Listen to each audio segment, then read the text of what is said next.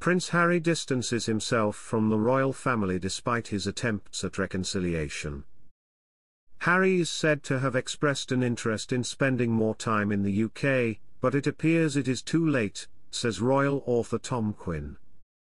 Welcome to Royal Pancakes. Please don't forget to subscribe and click the notifications bell, so you don't miss anything about the British royal family. Prince Harry tried to be nice to the royal family, but it wasn't enough, says a royal insider.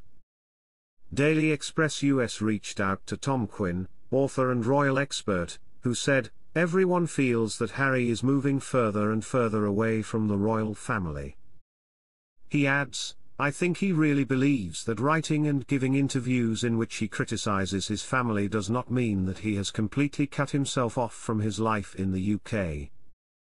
Mr. Quinn believes this is a naive way of thinking, and that Harry has created a trust problem, which will follow him to the UK, if he returns.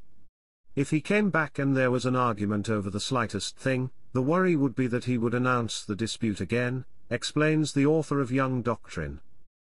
Recently, Harry and Meghan's biography disappeared from the royal family's website, for just an hour, and when it reappeared, the biography had been merged, gone from 4,000 words to 500 words, and moved to the bottom of the page. According to Kenzie Schofield, this was no way to punish the Sussexes, saying the monarchy has bigger priorities at the moment.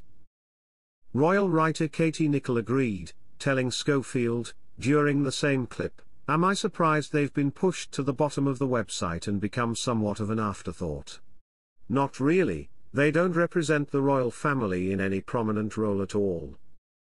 I think they're probably where they might expect to be as non-working members of the royal family, but of course, they're still members of the royal family."